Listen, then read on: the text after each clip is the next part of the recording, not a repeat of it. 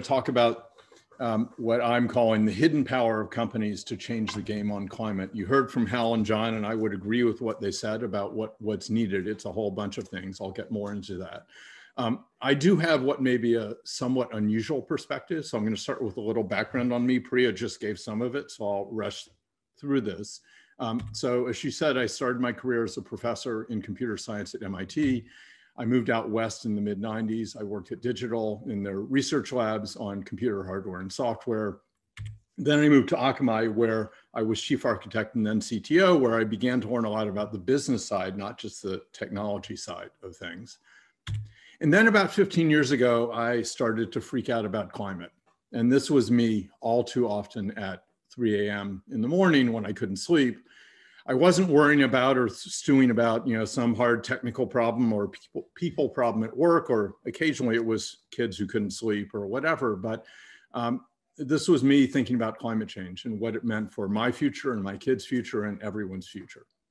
And I was putting solar in my house. I bought a Prius, which was the pinnacle of clean cars back then. But it was clear that much more needed to happen than I could do as an individual in my own life. And that I decided to change careers to see if I could find a way to contribute, not just in my personal life, but professionally on climate. I was lucky enough in 2006 to land a job at Google with the charter to figure out what they were going to do on climate, which was an incredible opportunity. They took a big risk on me and vice versa. And I led climate and clean energy work at Google for about 6 years. And then I moved to Facebook in a similar role for about 6 years.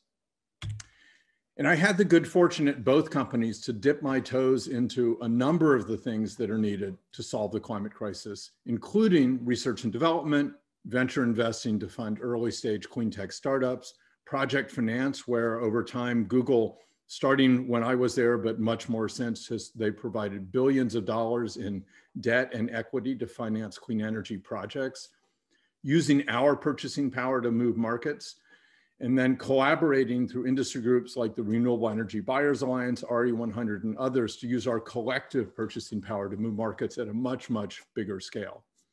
And I'm really proud of what I achieved at Google and Facebook and of what the sustainability teams at those companies and many others I've worked with continue to do. And yet, I'm still freaking out about climate.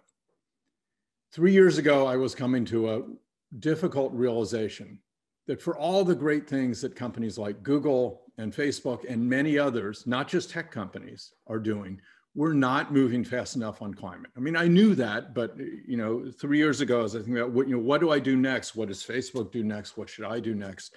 It was really beginning to hit home.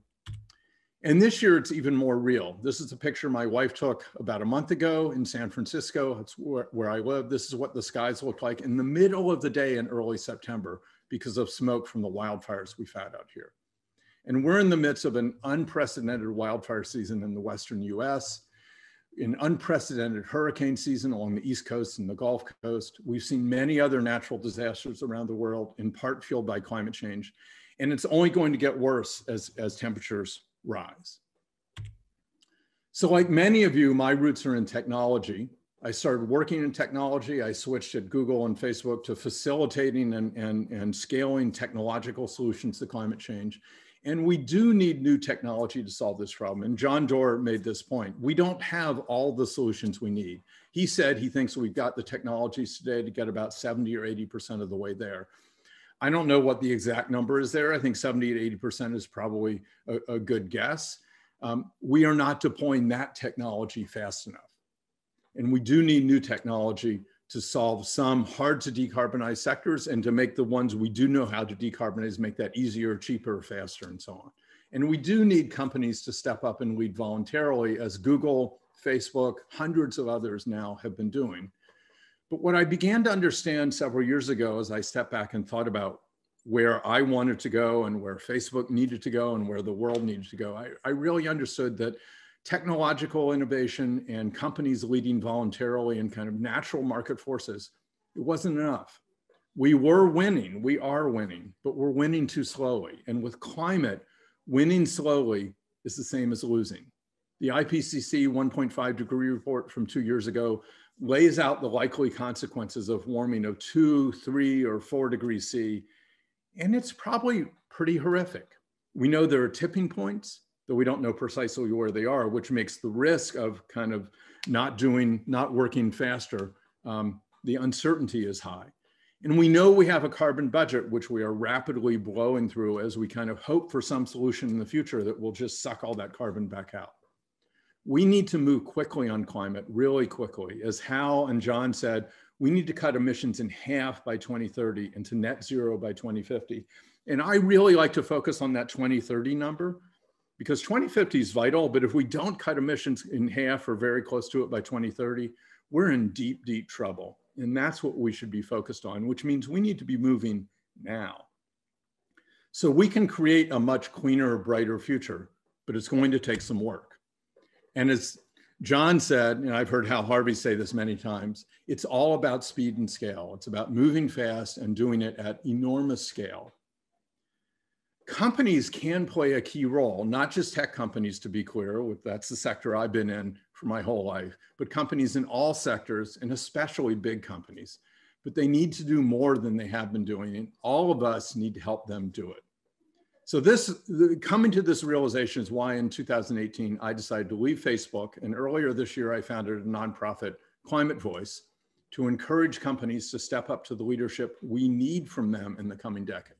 Not just what they've been doing for the last decade, not just what they're willing to do and find relatively easy, but what we need them to do.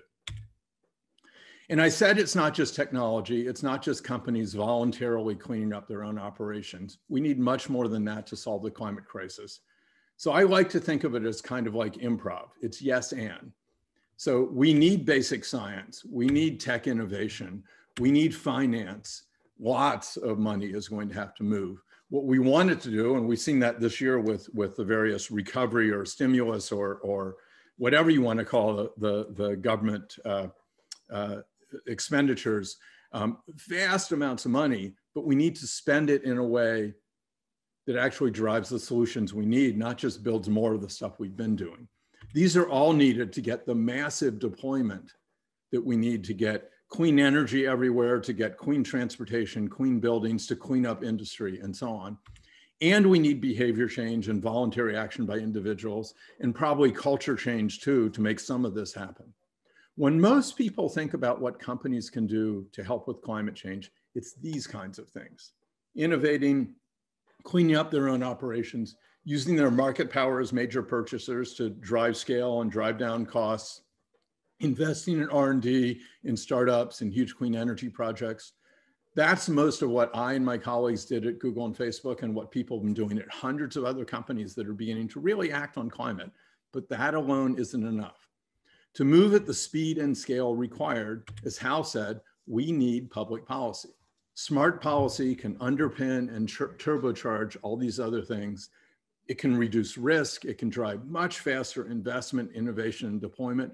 And one really important point that I think a lot of people, certainly in the research world, don't understand, I didn't until maybe a few years ago, deployment drives cost reduction because deployment enables innovation, not of the kind that happens in a lab necessarily, but the kind that happens as you learn by doing and as you have the money to invest in improving processes. And that is a big part of what has driven the massive reduction in costs in wind and solar in the last number of years, even in batteries, which aren't cheap enough, but they have come down an enormous amount. But sadly, emissions are still rising. Maybe not this year with the pandemic, but the overall trend is nowhere close to where it needs to be. And even in the places where emissions are beginning to drop, they're not dropping fast enough. As John Doerr said, emissions need to drop on the order of 8 to 10% a year for the next decade, and then continue that after that. And the reason emissions aren't dropping as fast as they need to is largely because we don't have strong enough policies in place. Innovation is happening, maybe not at the pace we need it to. Deployment is happening, definitely not at the pace we need it to. Behavior change is happening, nowhere near fast enough. And honestly, I think, I don't believe people will just change their behavior and that'll solve this problem. We need everything. And this is absolutely true in the US. We don't have strong enough policies in place. It's also true in almost all other countries. We are seeing encouraging signs in some countries, in the EU with the European Green Deal. I think that's incredibly encouraging, and in some states in the US, but we need to move much faster everywhere. So why don't we have the public policies we need? And this is really where I want to focus, because I think Hal Harvey is absolutely right. I think Hal and John are both right, but we need public policy. The question is, why don't we? And here it's a little uncomfortable maybe to talk about this. It begins to sound political, but public policy is about power and influence. And the dominant business voice on climate and energy policy today comes from the fossil fuel industry. And by and large, certainly for the last 40 years, they have been fans of going slowly or not at all on climate action. They've promulgated lots of misinformation to try to confuse things and make it harder to pass real climate policies. They want to preserve the status quo. This is beginning to change with a few of the fossil fuel companies, but most of them are still working pretty hard to preserve the status quo. And they are really powerful and have been incredibly successful at stymieing progress on climate now for decades. To make this a little clearer, studies have shown that the fossil fuel industry in the last, well, from 2000 to 2016, outspent pro-climate advocates by a factor of 10 in the US. And we're not talking small amounts of money. According to the studies, the fossil fuel industry in that time period spent about 2 billion, that's billion with a B, lobbying on climate. Almost all of that to stop or weaken or delay useful climate policies. And there are many forms of influence in politics. It's not just about money spent on lobbying. There are campaign contributions. There are other ways of currying favor with politicians and making it clear to them that they should vote the way you want, because otherwise you can maybe get them booted out of their seat. But we've got the fossil fuel interests outspending pro-climate advocates 10 to 1 and doing lots of other things to influence the conversation, while most other companies are sitting on the side. So imagine instead a time in the near future where the influence of the fossil fuel companies is balanced by other powerful forces, where this is a fair fight, where that lonely pawn is not just a few environmental groups, actually lots of environmental groups, and millions of young people around the world and not so young people fighting for this and people voting, but it's not enough to counter what the fossil fuel companies are doing. Who could actually get off the sidelines and make this a fair fight? Most companies aren't invested in the fossil fuel economy, and many of them are innovating on climate solutions. Many of them are cleaning up their own operations and their supply chains. They've been leading on climate, and that includes tech, healthcare, hospitality, biotech, consumer goods, many other sectors. They all have influence, but most choose not to use it or to use it very rarely. And we need them to get off the sidelines in this chess game and help counter the powerful forces that are dragging us in the wrong direction. That means being strong, consistent advocates for policies that ensure we decarbonize rapidly across the entire economy. More broadly, it means being all in on climate in everything they do across their operations, their supply chain, their products, and especially their advocacy for public policy. They should be asking for everything they do, not just what's the impact on the financial bottom line, but what's the impact on our collective climate bottom line? They're not asking that question today. The fossil fuel companies, to be clear, all in, have been all in now for decades, mostly on the wrong side of the climate issue. Though, as I said, we have seen some positive signs from some of them, including BP and Shell. You might be wondering why all these other companies that have been good on climate, they've been leading, why they aren't speaking up in favor of bold action on climate. And the short answer is they're afraid. They see risk. And honestly, the risk is real. Climate has been so politicized, I think very intentionally, especially in the US. There's real risk of political backlash if a company takes a strong stand on climate policies. And over the last few decades, as a result, many companies have decided they should be apolitical unless a policy issue directly affects them. Actually, not just on climate, but on many issues, companies have decided politics is not for them unless they really need to be in there. So they stay silent, and they like to think of that as neutrality. They say they should stay out of climate politics because they're not an energy company or a transportation company or a construction company. So most climate policies don't affect them directly in the near term. And they say that they want them to focus on where they can do the most good, to use their superpower in their operations, their products, their supply chain. We absolutely want them to use their superpowers, but it's not enough. And I think that's been clear from the last 10 or 20 years. As companies have been using their superpowers, emissions have still been going up. Given the extreme imbalance of power in the climate policy debates, their silence is really complicity with the powerful forces working desperately to maintain the status quo. Companies, especially big companies, have a lot of influence. We need them to use it for the collective good, not just for their own benefit. This is their hidden power. They have influence. We need them to take it out of hiding. They all have it. They choose mostly not to use it. We need them to step up and use it for our collective future. So you might be thinking, gee, could this work? How do we make companies do this? We have seen situations before in the US, and I think in other places, but I'm most familiar with what's happened in the US, where companies were motivated to speak up on public policy, even when it didn't directly affect their own operations and their bottom line. And one recent and really inspiring example comes from the LGBT rights movement. A decade ago, there were hundreds of companies with progressive internal policies promoting equality for LGBT employees. But the companies were mostly silent in debates on public policy around that in the US. That changed, and changed over 2 or 3 years, and it changed in large part because employees and students sent a very clear signal to companies that it was time for them to speak up. So what did employees do? They organized internally, they spoke out in all hands meetings with executives, on internal message boards, in direct conversations with executives. They coordinated with outside groups. The outside groups threatened to make a public stink about the companies being complicit through their silence if they didn't start to speak up. And the result was amazing. Companies spoke up on marriage equality at the state and then federal level. They spoke up on the Religious Freedom Restoration Act in Indiana and got it repealed.